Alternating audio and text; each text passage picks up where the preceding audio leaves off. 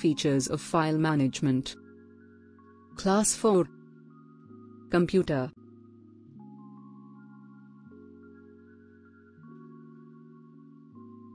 By the end of this lesson, you will learn about copy and move a file or folder from one location to another, rename a file or folder, delete a file or folder, and not tampering with unfamiliar files/folders.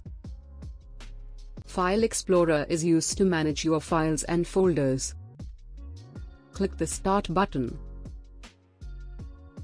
Click the File Explorer option. The File Explorer window will open. Did you know?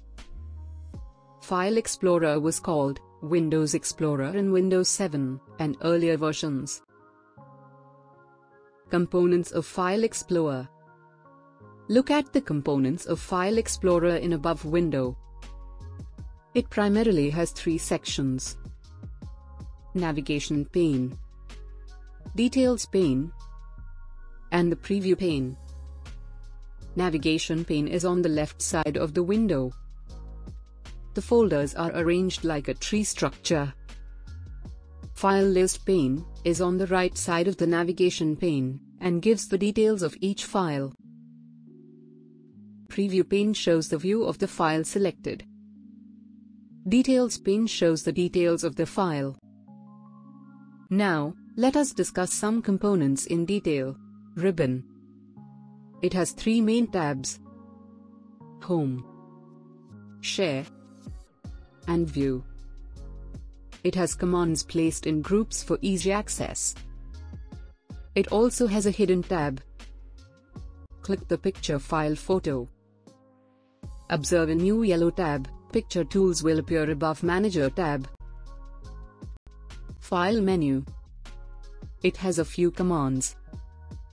You can use it to open new file or folder with the current folder or use commands for administrative reasons. Address bar.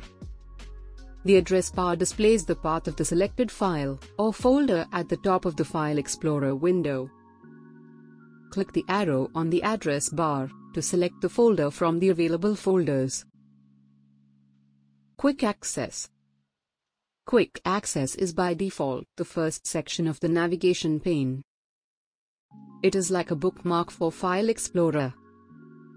It contains a list of frequently and most recently accessed folders. Double-click the folder to open it. You can then see all the files stored in that folder. Search box. The search box is used to type in the name of the files or folders, so as to search it in the current folder. Default folders. The default folders are Documents, which is used to store documents. Music, used to save music. Pictures, used to save pictures. And videos, used to save videos. View buttons. The view button are on the right bottom of the window. They consist of two options that are used to view files or change the display of the contents in the details pane. The list option gives the file names of the files with their icons, and the other option gives the details using large options. The different options of View tab are extra large icons, large icons, medium icons, and small icons. A drive is a location where the files and programs are saved. Searching a file. In the Cortana search box next to the Start button, type to search for a file. The search results will appear above the search box. Copy and paste commands are available under Home tab. These commands will create an extra copy of the file or folder at a new place. To copy and paste a file or a folder, click the file or folder that you want to copy. On the Home tab, in the Clipboard group, click the Copy button.